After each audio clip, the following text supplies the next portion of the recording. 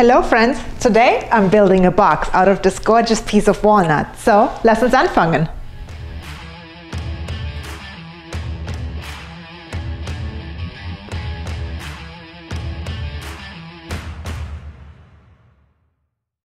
The first step is to chop the lumber into pieces. I'm using a miter saw to do so. The saw blade is set to a 45-degree angle. The dimensions of the box will be about 32 by 15 centimeters. That means that I will need two pieces that are 32 centimeters and two pieces that are 15 centimeters.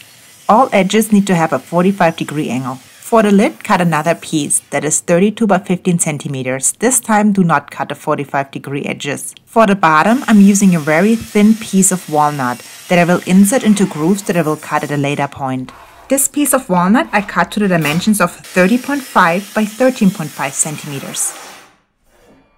When you pick the piece for the top, make sure you pick a piece that has a lot of character. I'm in my crafts room and I'm using tuck tape to close up the holes to pour the resin. Make sure the tuck tape is attached very well to the wood. You do not want to have any leakage. I'm using Total Boat tabletop epoxy. Please wear a respirator or work in a well-ventilated area. Also, wear some gloves. This one has a 1:1 ratio. And like always, let's have some fun while mixing. It's time for the resin dance!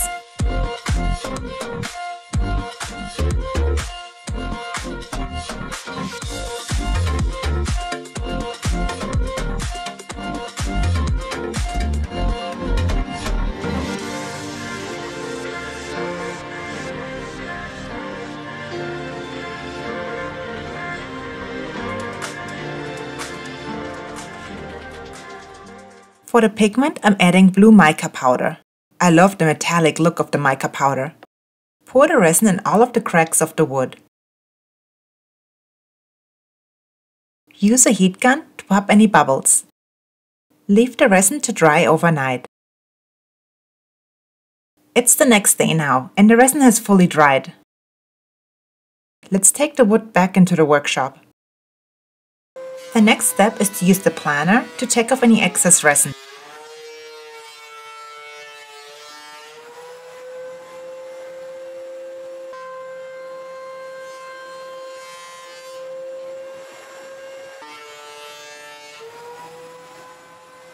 After the board is smooth, use your table saw to clean up the edges.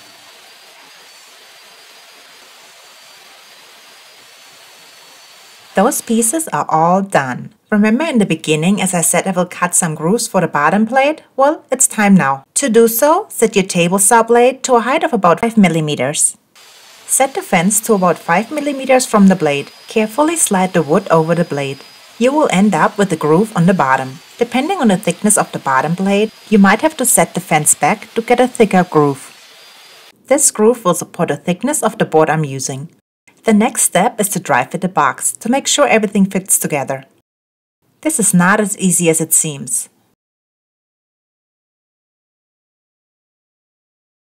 And it fits. For the small imperfections in the wood that were difficult to fill with the resin, I'm using Starborn Instant Adhesive. Using the accelerator, the glue dries within seconds. The next step is to put on some good jams and sand the pieces smooth. I'm starting at 120 grit and work my way down to 320.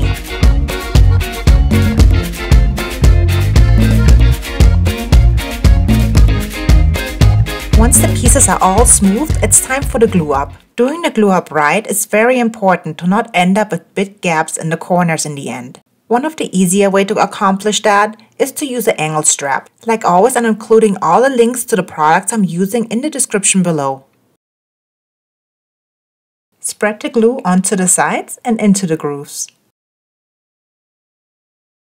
Then assemble the box. Since the box is so tall, it would be great to have two angle straps, but I only have one, so I'm using clamps for the top. Let the glue fully dry. The glue has fully dried and it's time to take off the angle straps and the clamps. I would say the box came out pretty nice. I had some glue that squeezed out at the corners. I used a chisel to remove it and then the sander to sand over again. For the next step, I'm going to need a very sharp chisel. So I made sure I sharpened my chisel. To do so, I'm using my Carrier Professional Knife Sharpening Stone. Make sure you soak the stone in water before you use it. Use the attachment provided to get the right angle for the chisel. Let's see how sharp it is. Perfect. To attach the top, I'm using small black hinges. To make the hinges fit properly, you will have to cut out a little groove. The best way to do so is by using a chisel. Use a pencil to draw the shape of the hinge onto the box. Then use a chisel to clean out the shape.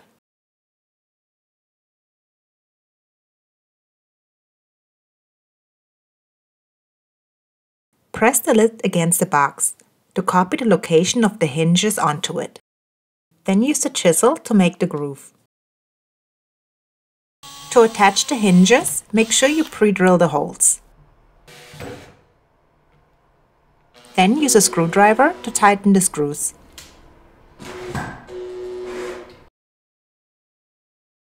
And the hinges are attached. The next step is to apply the finish. Like always, I'm using liquid hydration wood oil. Spread a generous amount of the oil onto the box and rub it in. Let the wood soak in as much oil as it wants. Then come back and take off any excess. Look how the wood finish brings out the natural beauty of the wood. Once the wood has taken in all the oil at once, it's time to apply Moose Magoo's wood butter. Only apply a small amount in circular motions. After a few hours, come back and buff. And we are fertig! The box is a great storage solution for a lot of things like firearms, watches,